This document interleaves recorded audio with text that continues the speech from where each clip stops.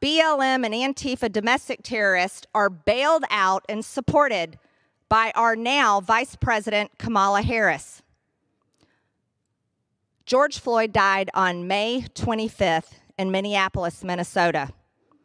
As you see here, on June 1st, we have then Senator Kamala Harris and then Vice Presidential candidate for the United States tweeting a link to the Minnesota Freedom Fund, encouraging people, if you're able, chip in now. Spend some more money to the Minnesota Freedom Fund to help post bail for those protesting on the ground in Minnesota. But yet we know what was going on. These were not protests. These were violent riots. I'm sorry, you can't stand in front of a city on fire and people fighting and say, it's a protest, it's a riot, and it's not peaceful.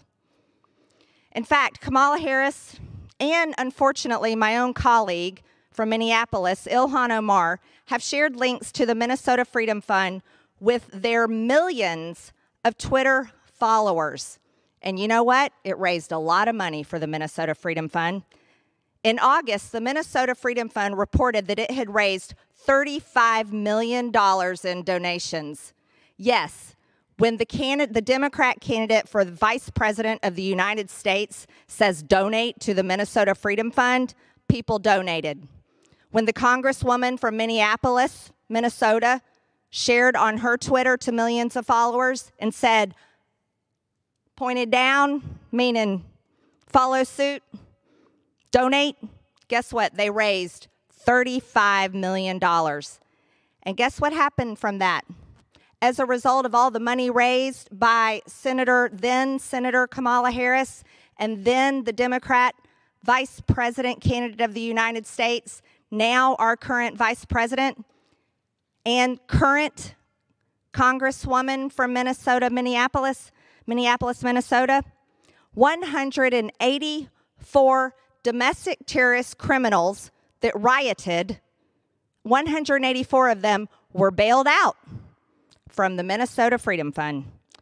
The criminals they helped bail out include a woman who shot at the SWAT team, another woman who is accused of killing her own friend, and a convicted rapist. That's just a few of the people that were bailed out with the money raised directly for the Minnesota Freedom Fund by then Senator Kamala Harris and Congresswoman Ilhan Omar, shared on their own Twitter pages. Can you imagine if a Republican Congresswoman or Congressman or a Republican senator or a Republican president shared a bail bond link and said bail out the protesters from January 6th? Can you imagine the result of that? It would be unreal. There has been no lashback. There has been no consequences. There has been no action taken from this irresponsibility, supporting domestic terrorists who are responsible for violence, crime, and costing the innocent American people an exorbitant amount of money, stress, ruining communities, ruining people's livelihoods, and tearing apart our country. No accountability whatsoever. The criminals, these Democrat lawmakers have also voted for defunding police departments across the country. So while they also raise money for domestic terrorists committing crimes to be bailed out of jail, at the same time, they legislate and vote to defund police. H.R. 1280 that they voted for and passed removed qualified immunity. That means police officers can be sued if someone is upset with them for their actions on the job. Police officers don't make a lot of money. They can't afford big attorney bills.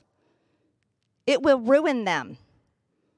just because someone may get their feelings hurt because they got arrested. HR 1280 also will allow police officers to be put on a list. That means whether it is proven or unproven, someone can accuse a police officer of doing some sort of wrong, and their name and information gets put on a public list that the Department of Justice will manage on a website that's open to anyone that wants to look it up. Founded or unfounded, their actions, no matter it's true or not, their name goes on this list and what they're being accused of. This is what these people voted for to do to police officers and remove a lot of their funding. After the LAPD was defunded by $150 million, Vice President Harris said, "I applaud Eric Garcetti for doing what he's done."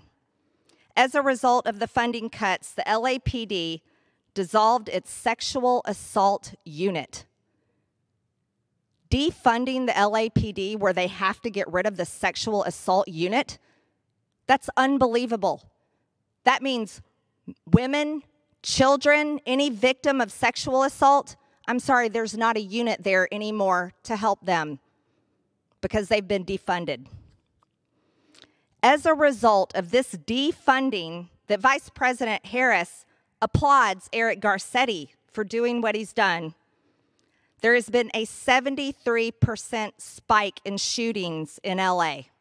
73%.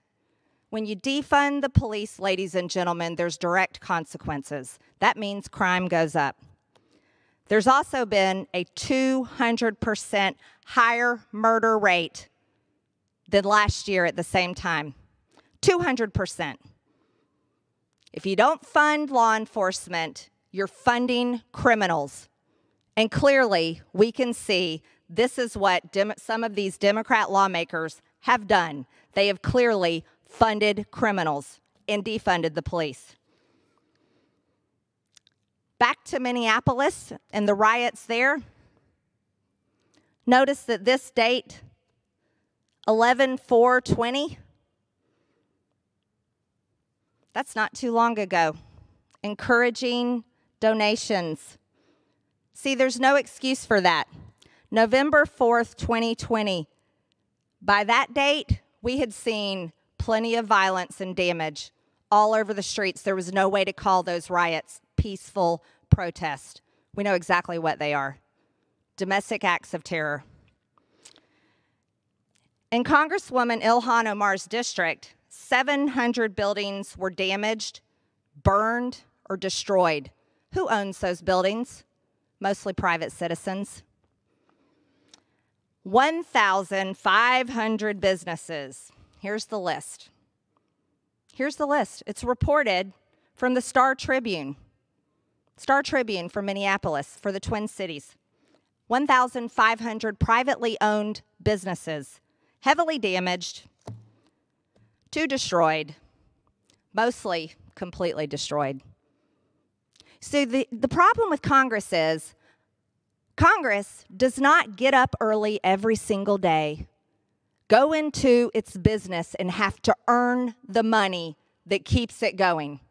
Congress does not have to work so hard, lose sleep at night to figure out how to earn the money to keep the doors open to their business.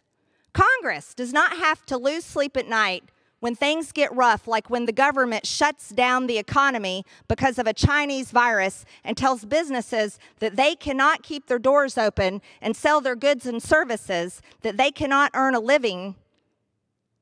You see, Congress doesn't understand how hard it is to figure out how to keep paying your employees when that happens to you.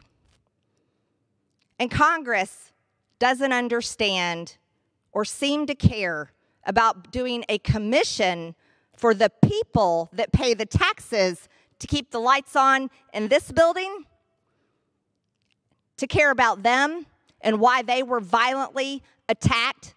No, Congress only cares about itself and why it was attacked on January 6th, even though there's multiple investigations going on, even though there's been 445 people arrested and 100 people more arrested. And justice should be served for those that committed violence here at the Capitol on January 6th. But Congress doesn't care about the American people that have suffered this entire year. And it's despicable. The human cost of a year of riots and violence is 25 American lives lost. That's been estimated. 25 Americans are dead as a direct result of BLM and Antifa terrorism that swept our nation